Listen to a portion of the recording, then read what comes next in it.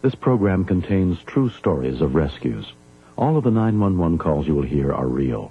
Whenever possible, the actual people involved have helped us reconstruct the events as they happened.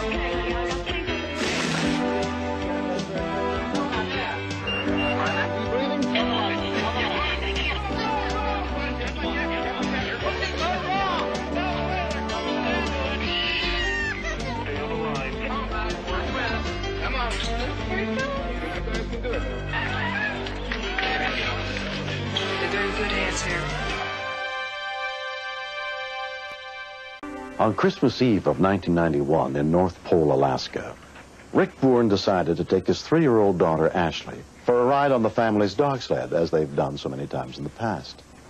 He had no idea that this time would be so different. Okay, Ashley, now I want you to be really careful, okay? And listen to what Daddy says. My husband loves dog sledding. He is just a fanatic. You gotta be a good girl and be careful. I get a little paranoid about him taking Ashley out. There's too many things that could happen. You should be really good, all right? And listen to Daddy, okay? Ashley loves to be with her dad. She loves to be out there wherever he is. She would do just about anything. I don't know how or why, but she does it. On that afternoon, it was 5 degrees below zero. I'll get these dogs hooked up and we'll go mushing today. Normally I'd anchor the dogs off when I hook them up, so if they ever decided to take off, they're anchored down. But the dogs have always set in their spot, so that day I decided not to use it.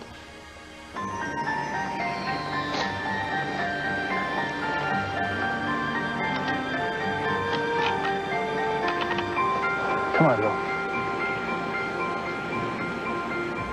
Usually when you hook up the team, it usually goes fairly smooth, but that day, for some reason, they were a little jitterish.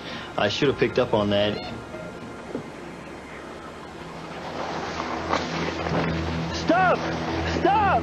I yelled my command stop as soon as they took off, but they would not stop. I just watched the sled pull away from me. I could hear Ashley screaming the whole time. She was yelling at the dogs to stop, and then she was yelling for Daddy to help, and I just felt so helpless. Being as cold as it was, my hair froze and my face froze. There was absolutely nothing I could do but pray and just keep on moving and hope that somebody or something came along. But being Christmas Eve, I really didn't expect to see anyone out there. Rick kept searching without finding any sign of the sled. More than 30 minutes went by. The thought of her dying ran through my mind. It was a horrifying thought, but they were heading down in an area where there were so many different trails that just go for so many miles. I knew that without help, there was no way in the world that I could find my little girl.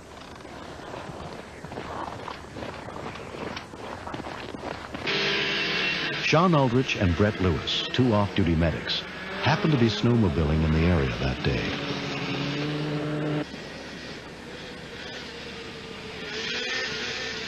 We got down the trail about approximately 2 miles. This man comes running straight at me. I have a runaway dog to you. I need your help. My little girl's in the back. I'll take it on.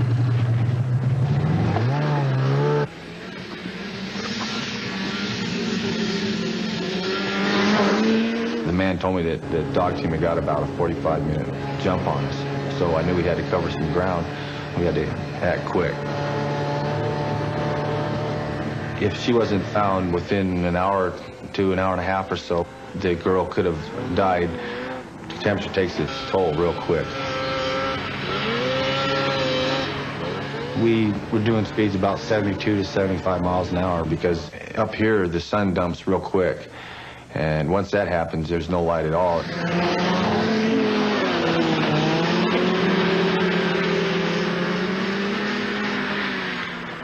The first sign we saw of Ashley was a sleeping bag.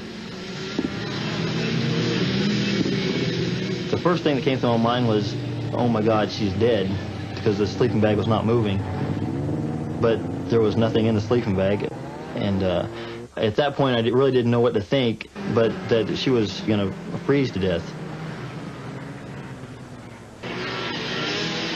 I knew that the cold had to be getting to her. When it's that cold, you don't just start getting cold and you feel numb. The coldness bites into you. You can feel it just biting you. It's like a burn. It really hurts. I knew Ashley had been hurting really bad at that time. I was begging God to help me and help Ashley. I was behind Brett, and I saw the little girl waving her arms. It was a great relief to see Ashley. I just wanted to hold her. And then the next thing that was through my mind was, well, let's see how much damage we have here. Are you okay, Ashley? Are you okay? You're cold? When I first got to the little girl, she was as cold as a popsicle. Her hands were pretty cold, and her arms were shaking in the air. It was hard to tell if she was shivering at that point because she was so excited about seeing her father. What's your name? Okay. You got Dan take back the truck and get her warmed up and I'll head down. I made a quick assessment of the little girl's injuries, and I did notice frostbite on her cheek, and it looked like she might have had some on one of her hands. Yeah. If we hadn't found her when we did, I doubt that she would have survived the night out there.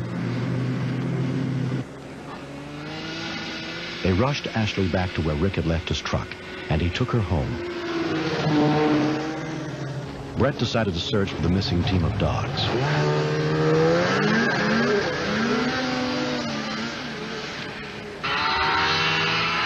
I found a trail that turned off to the right, another trail.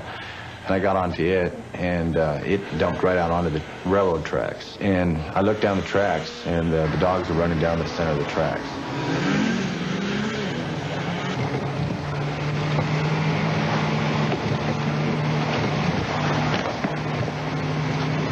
I tried to get my snow machine up alongside of them because they were running too fast for me to jump off and catch them.